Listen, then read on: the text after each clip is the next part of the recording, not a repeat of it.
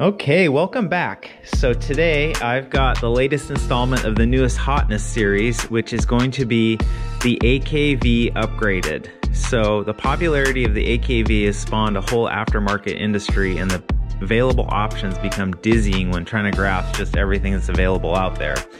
I spent some time going through them and have in the past, and I just couldn't find a way to condense it down by category without the video being an hour long. So I'm just going to go through one configuration here that I think represents the best options available currently, or some of the best. As time goes on, I'll probably follow this up with a few more videos presenting other complete options. So let's dive into the newest HOTNESS. Starting at the rear end, the Warrior CNC brace replaces the SBA3 or folding PSA AKV triangle brace. So CNC Warrior and Bone Steel Arms came up with the Warrior brace. It's machined from aircraft aluminum, so the tubular part of the brace is rigid, and the hinge is designed to lock up solid. It comes with a hardened steel bushing around the hinge pin and chrome-plated stainless steel spring with ground end. So basically, in a nutshell, what all this means is that it's precision machined, it's made incredibly well, and it's built to last. Users report it does match your rear trunnion. It can be set up to fold either left or right, so it is a folding brace as well. It comes standard set up for slings with a QD sling swivel pocket, and the brace all in all retails for $169.99. So summed up, this brace mates the best features of a top-of-the-line metal folding stock, which we all love because they're rigid and provide a solid firing platform. But it also combines this with a nylon strap and rubber end to make it a brace, which is able to accommodate for disabled firearms enthusiasts. Users' feedback on this is that it does significantly improve their shooting experience over the AKV triangle brace, which does allow quite a bit of flex when shooting. Don't get me wrong, I love my triangle brace, which is on my AKP, but it is not the most solid shooting platform point of contact. So finally, the latest info on these Warrior braces is that they're 5 to 6 weeks out on shipping, so the sooner you get your order in, the better. All right, so next up, moving on up, the AKV, my favorite component of any build, the trigger. So PSA, although it's not widely known, has an ever-deepening history with the competition world and a number of their higher-up shoot competitions. This trigger reflects it. So I am talking about the ALG trigger for the AKV.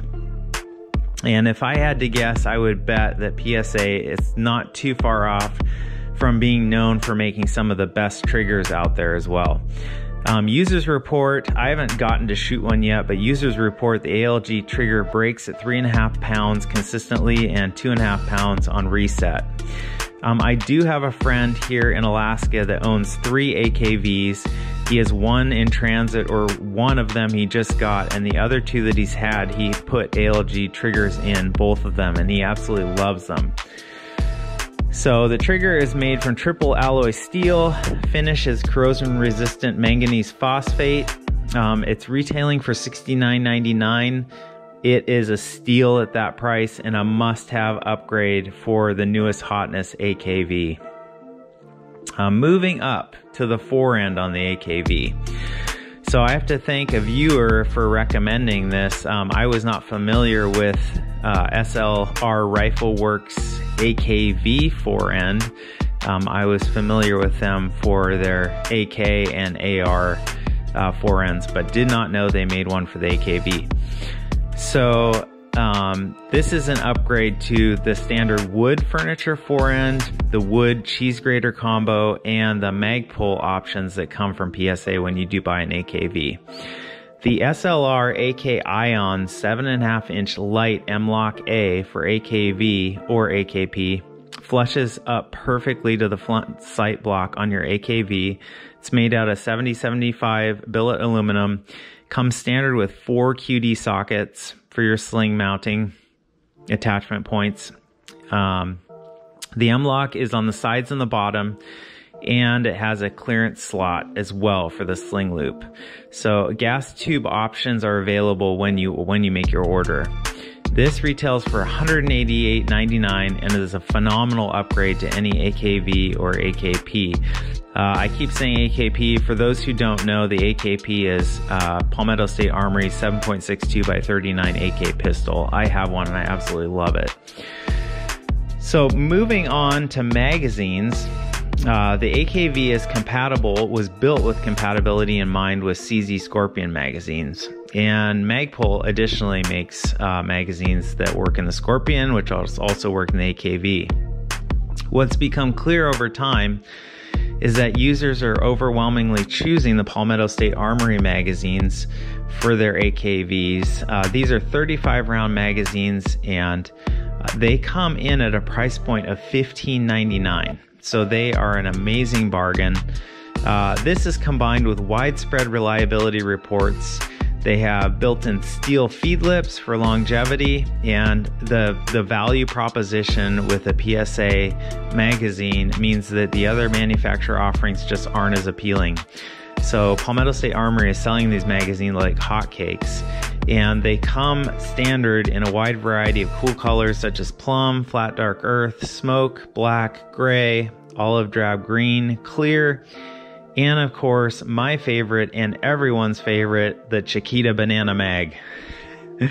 So you just got to do a double take every time you see one of those on social media or in a video. They're just so cool. And additionally to this, which some people don't know, PSA also offers a 15 round plus mag extension for these PSA 35 round mags. For $19.95, which brings the capacity to 50 plus 1 9mm rounds of fun. Now, for competitions, for just fun, for home defense, it's awesome. The word is that these are really reliable, so you basically got 50 plus 1, 51 rounds on tap in your AKV. So wrapping up, sky's the limit on muzzle devices. I kind of went back and forth on the muzzle device portion of this, and I really couldn't figure out a way to get through this. Some of the things are standard. We all know that people want to put on flash hiders, muzzle brakes, suppressors, but they're also individualized to personal preference and application that I really couldn't come up with one that was the newest hotness. The AKV comes standard with a 2-port tanker style muzzle brake on a 1/2 by 28 inch thread. Most users report that they love the muzzle brake, that it does tamp down what little muzzle rise there is, being, you know, a fairly heavy platform for a 9mm already. But what I'd like you to do is let me know in the comments below what your recommendations are for a muzzle device based on the application you run it for. So don't just put what you like and what you're running, but let me know what application you had in mind for it as well. And hopefully my next installment of the newest hotness, part 2 with the AKV platform, I can include 1 or 2 of those. So that in a nutshell is my take on the newest hotness, an upgraded AKV that remains so popular that in stock form it sells out within a few minutes every time PSA lists it on their website in every single configuration they make it in. As always, thanks so much for watching. Please take the time to share, to like, especially it'd be nice if you'd share this in your firearms groups and forums that you're a part of. That would really help me out. And as always, comment and subscribe.